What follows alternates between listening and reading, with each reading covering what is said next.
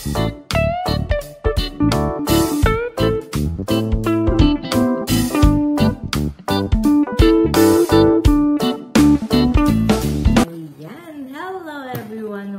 back to my channel. So, ito mag-unbox tayo ngayon. So, ako naman nagagamit, kaya i-unbox ko na. Ayan. Ang waffle maker ni Amo. Ako na mag-unbox. Ayan. Tirahan. Tingnan natin. Gusto raw kumain ng waffle. Kaya unbox natin ang kanyang waffle maker. So, eto siya. Maganda siya. Super sale pati siya. $149. Tapos, nakuha ko ng 109. Yan. Charan! Makakapaggawa tayo ng waffle. So, ayan. Ganon. Ganon. Ganon siya. Ganon. Romel's, ano yun yung Romel's Butcher. So, yan. Kuryente, syempre. So, maganda siya. As in. So, ito manual. So, yan. Meron yan pindutan. Nandun yung pindutan niya. Ayan siya. So, okay naman siya so far. Not sure lang. Kung maganda nga gamitin. Pero hopes na maganda gamitin. Pero kung bibili tayo kasi sa atin is 2, ano lang siya, diba? 2 tusok lang sa atin. So, need nating gumamit ng adapter. Kasi ito is 3, anong tawag doon? 3 ganon. Basta, 3 ano siya, 3 tusok. Kaya sa atin is 2 tusok. So, need natin ng adapter. And meron din siyang adjustan dito. Ayan siya. I-adjust. So, ayan ang waffle maker. Tapos, eto meron pa tayong blender.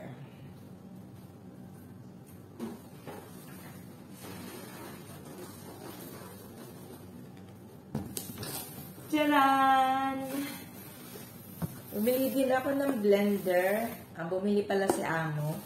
Kasi kailangan namin ng bagong blender. Kasi hindi na masyadong nag-work yung blender namin. So, ayan. Tignan natin. I-open na natin. Para makita natin ang laman ng ating nabili. Para sa susunod, bibili din tayo ng bibili natin sa Pilipinas. Ayan. Meron siyang mga papel. Ayan yung takip.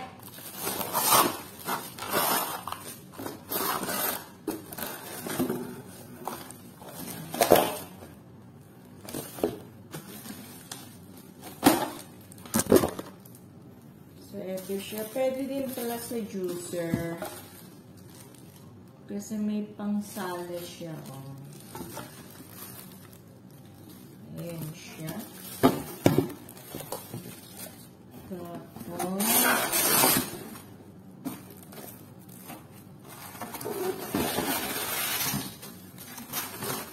Meron siyang kasama ganito na maliit. Meron din maliit.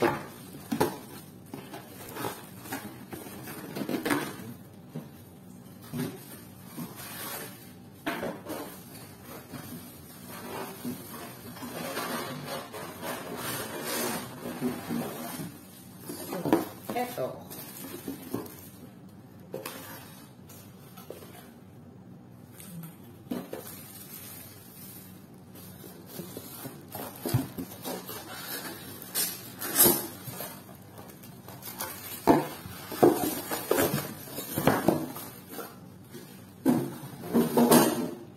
So, ayan.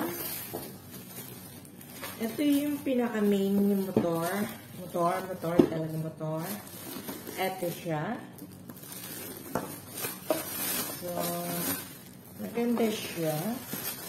Ang brand niya is Philips. So, as usual, 3 tusok ulit. Ayan. So, ganyan siya. Tapos, ito yung pinaka-main. Ito yung sa malaki. Meron siyang kasama dito, filter. Ayan. Ayan.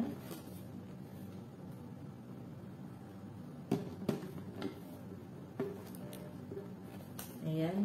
Lalak siya. Tapos, dito, ang kagandahan nito, dito sa ilalim, meron siyang suction para hindi siya gagalaw. Pag nilapag mo, hindi siya nagmo-move. So, naka-intact lang siya sa nilapagan mo. Hindi siya yung nag-shake, hindi. Kasi naka-steady lang siya dito. So, maganda siya. Tapos, meron pa siyang kasamang maliit din. Ito pang sa mga maliliit. Meron din siyang kasama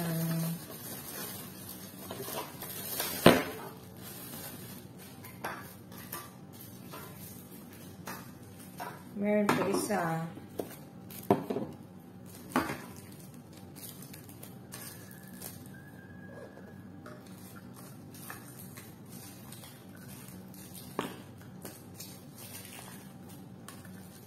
Matatanggalin ito.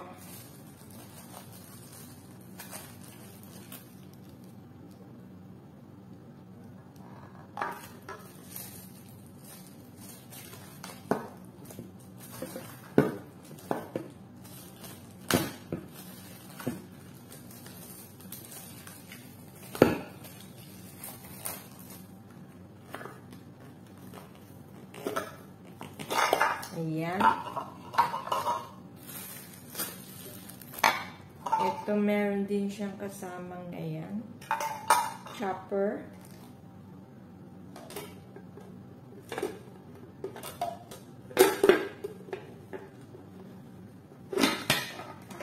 Ayan. Tapos, dito siya ilalagay. Ayan. Itong chop. Ayan siya. Tapos, ito rin is ganun din. So, bali may freebie siya na 2 ganito.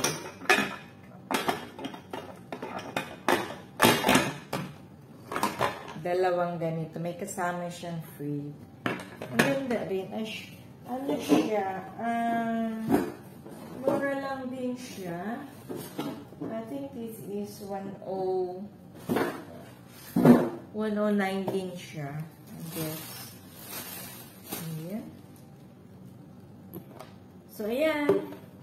Ang ating unboxing for today. Unboxing ng aking gagamitin sa kusina ni Amo. Di ba bongga? Ayan siya. So, para matanggal na sa kahon. na ilagay na sa dapat kalalagyan. So, tanggalin natin ang plastic.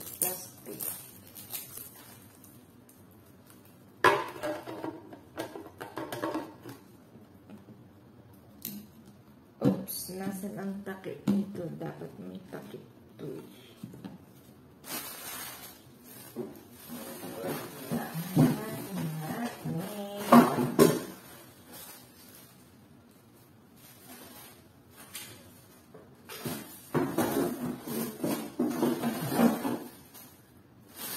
Dapat may takip yan eh. Dito.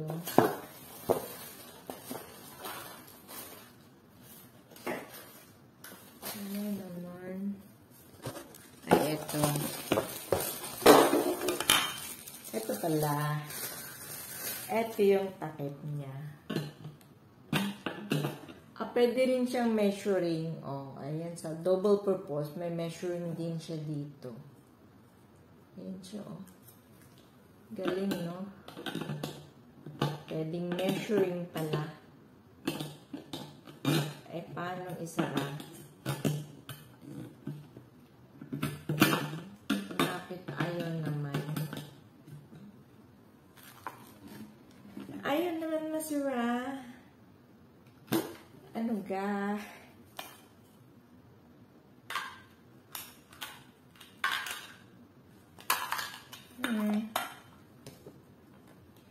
Kasi ito ganyan.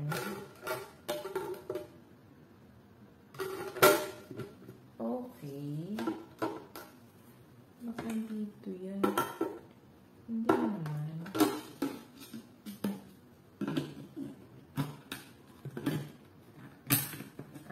I-push lang siya. I-push mo lang. Push lang yan. So, ganyan siya.